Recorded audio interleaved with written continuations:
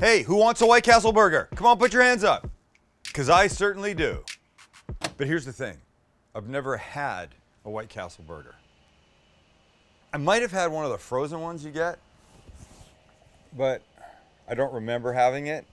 But here's what happens. Max says, hey, why don't you make this? And I go, okay, I'll make that. Max said, let's make White Castle burgers. I said, okay, let's make that. Never had one. So that's going to piss people off already. How can you make them if you've never had one? Well, I did a little research. I've seen some videos and pictures of White Castle burgers being made. And we're going to kind of do that with a couple modifications. And why not? It's better that way, isn't it? These are homemade White Castle burgers. They're so good. I think they're going to be so good.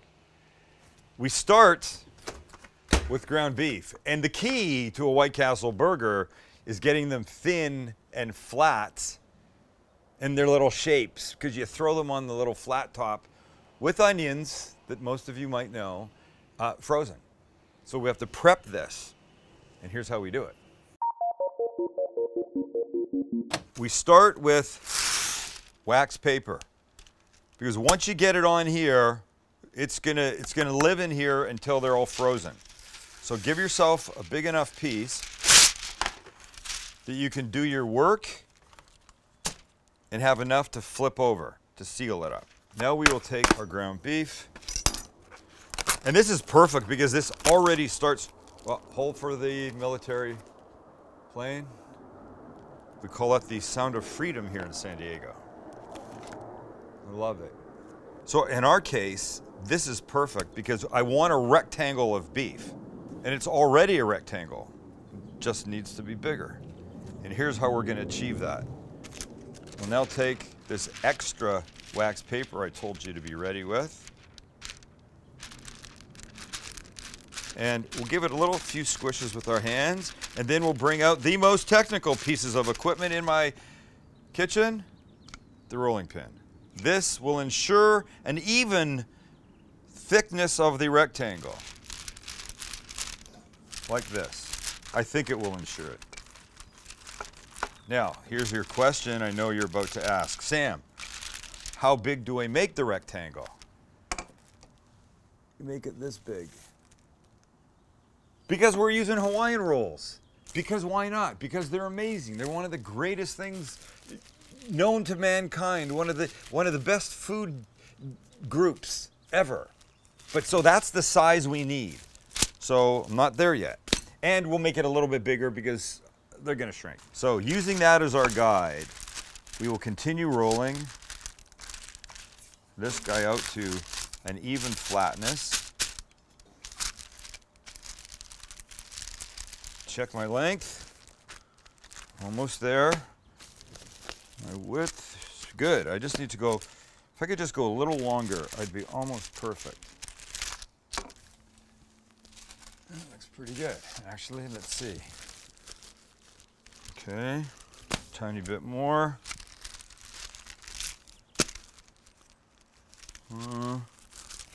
Pretty close. Now, pull this back.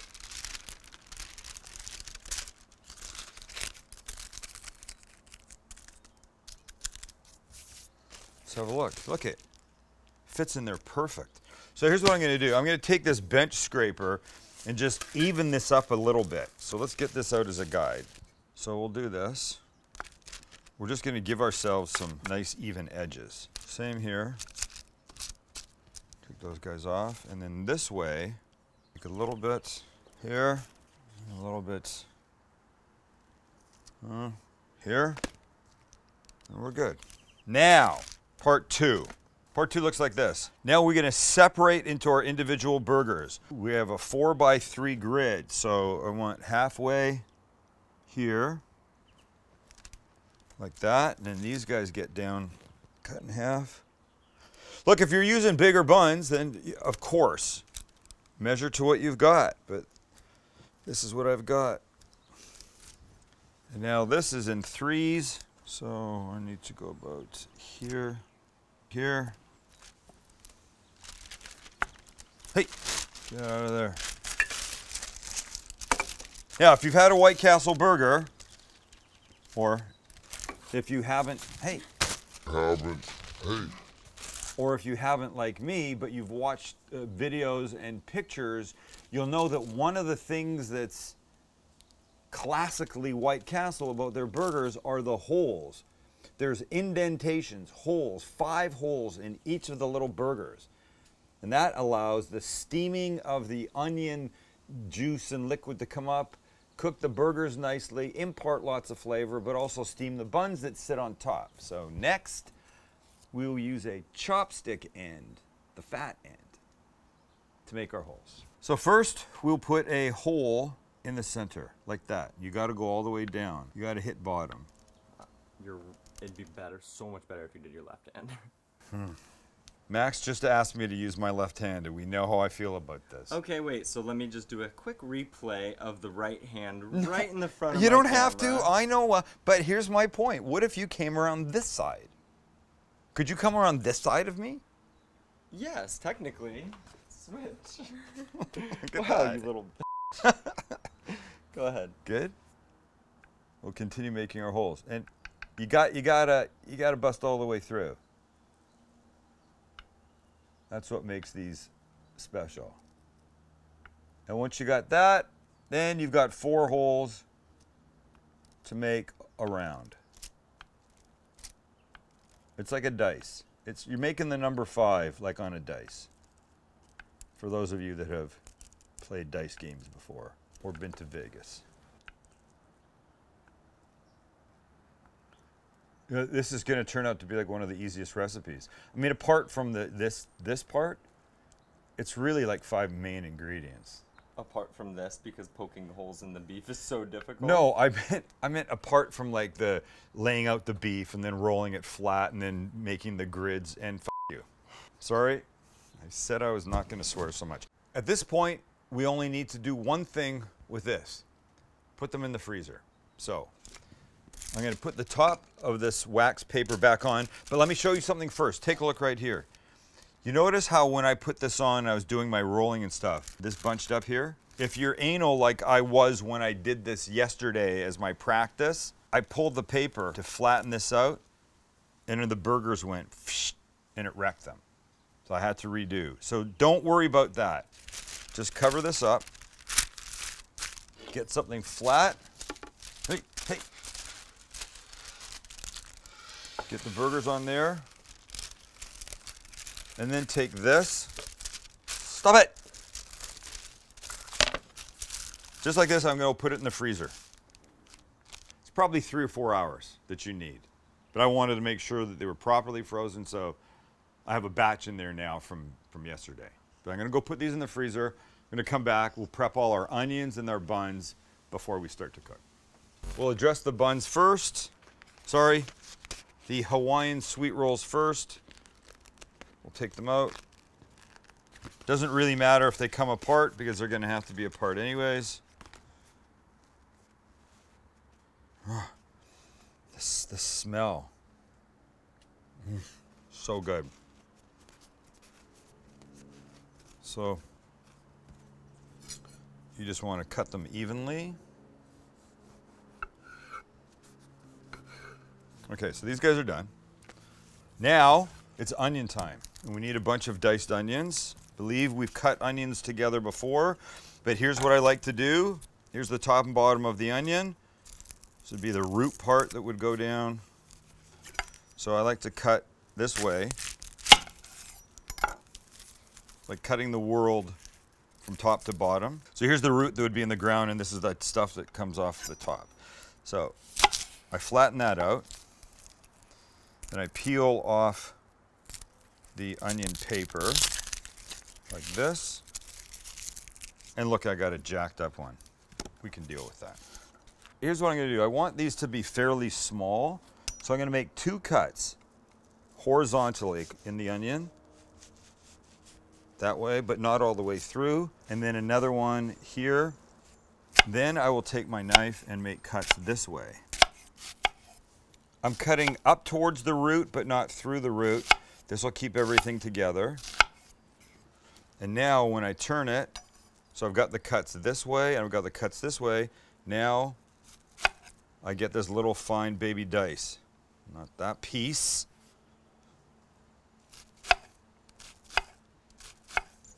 Just like that. Perfect. And I think half of this onion should be fine. There we go. Beautiful, right? Beautiful. Nicely cut onion. All these little bits. So I'm going to take the onions and I'm going to put them on here. Look, the thing about the White Castle burgers is there's this little kind of heated flat top tray thing that they use that contains the onions and the liquids that they're cooking in. Well, I can't do it on here. The Evo doesn't have edges, so I'm going to use this. And this is just a flat cast iron pan. It's ridged on that side, flat on this side. It's really good for well, all kinds of things if you want cast iron. And by the way, a grilled cheese that you make with these ridges is fantastic, or any kind of pressed sandwich is great. We'll put a link to this because these things are really handy if you don't have anything like that. And they're long that you can do long stuff. So now I'll just take some of these onions and put them on here, and I really don't know how many to use. I think that's about enough. That looks about the layout of those burgers, something like this. But now we could stop here because this is pretty much all White Castle does. There's some kind of liquid, we'll figure that out. But I want a little bit more flavor, so we're gonna cut some jalapeno and add it to those. I got a couple big plump guys that we'll just do this. Make sure people can see what I'm doing. Then I'll take this middle part out because it's not helpful for our purposes today. Over here with these seeds. You know, the heat is in the membrane and the seeds. So now we can just cut these guys like this. I'm gonna make these fairly small and then just put them together.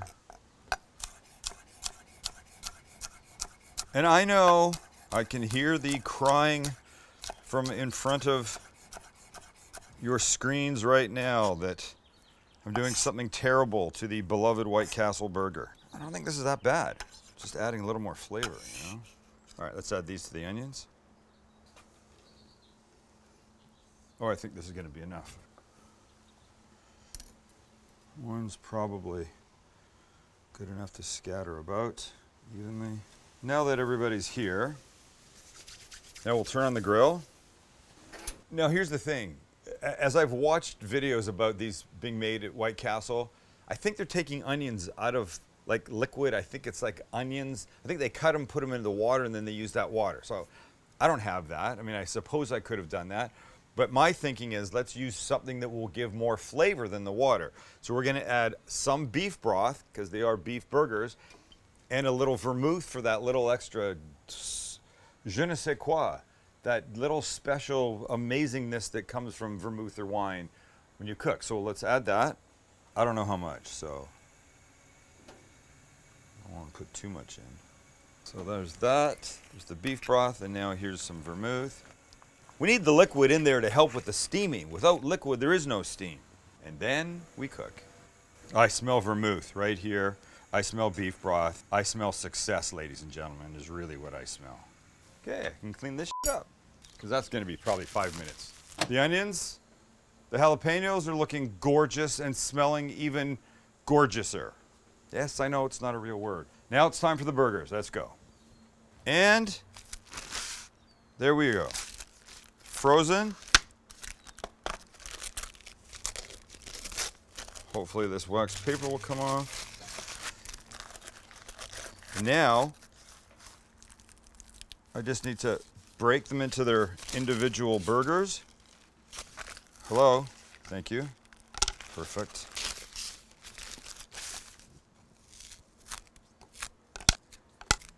It's White Castle time, ladies and gentlemen. This is fantastic. And they each have the holes. Just like a White Castle burger. It's perfect. About the same size, I think. Again, I've never really had one. Okay, let's put them on. Come on. Come on, Max. Come on, Max. And we're going to go 3 by 4. And here we go. 1, 2. Ah, shite. Okay, we're good. 3. We'll go 4 across. So now, wait, I need some more onions out this way. Some peppers. Okay. Let's continue, let's continue, let's continue. And, nice job, everybody. Making me very proud here. Wonky corner piece, perfect middle one, and another wonky corner one. Would have been better down there, but we're okay. Okay, so now these will now start to cook. By the way, I had to put a little foil wedge because the grill is not completely flat and the liquid is running this way. But what's gonna happen is they're gonna cook. That's the whole plan. They're gonna cook. And if we lift one up, let's take this first guy. Yeah, you can see it's starting to cook slowly, but it's not gonna take that long. And part of why these work is the sauteing onions, and in our case, jalapeños, the steam comes up through the holes and makes them perfect. As well as steaming the buns. So bottom buns go on first, and then the tops. Louis!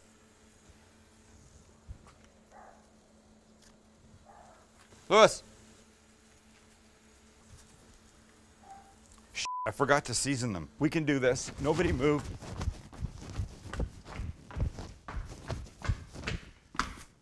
I think they season with salt and pepper, so we'll now try and do this. And they only do the tops. Oh, look, this is no problem.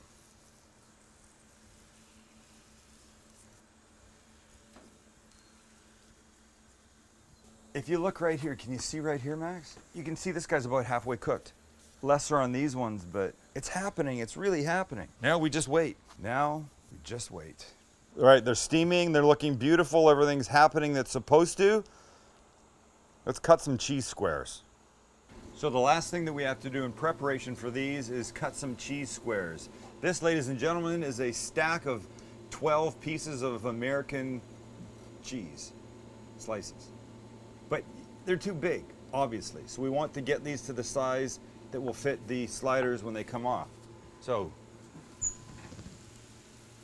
using one lid, one bun that's softening beautifully, we'll just give ourselves a general outline like that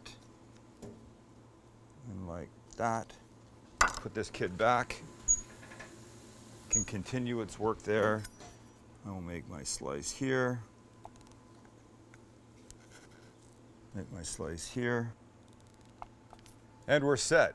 These wonky sized pieces will go back into the fridge to become the cheese component for all kind of egg dishes, because American singles melt beautifully.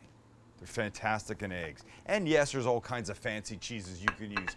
Fontina and goat's cheese and cottage cheese, which by the way is really good in eggs. But it's hard to beat that. So, we've got about a minute and a half left, and then we prepare, or put them together. It's time.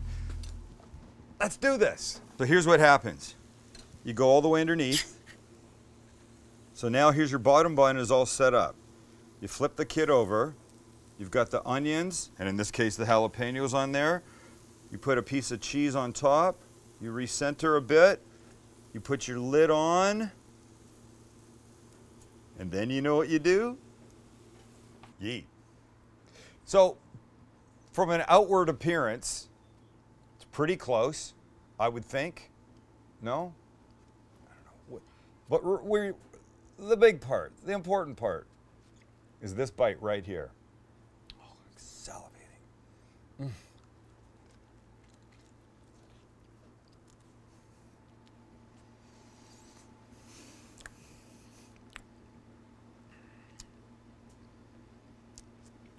You know, I think we're gonna have a special Saturday episode on April 20th. I'm thinking I maybe should have saved these. But that food will be much easier. But oh my God. And the jalapeños are just a really lovely little level of heat. They're nothing crazy. I didn't put, anything on this. I see pictures of pickles. So I'll cut a little piece of pickle. I wanted a bite plain.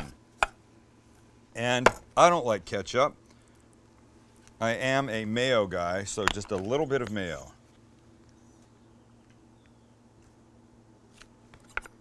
Like that. A few slices of pickle. Lid back on. Now a bite.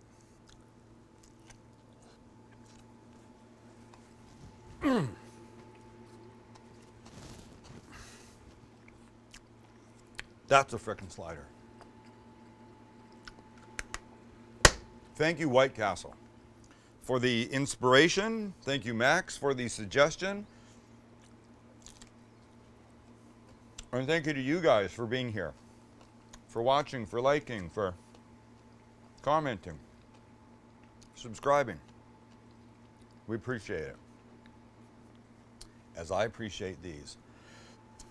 If you kill that camera, we got a lot more of these we can eat. Let's go.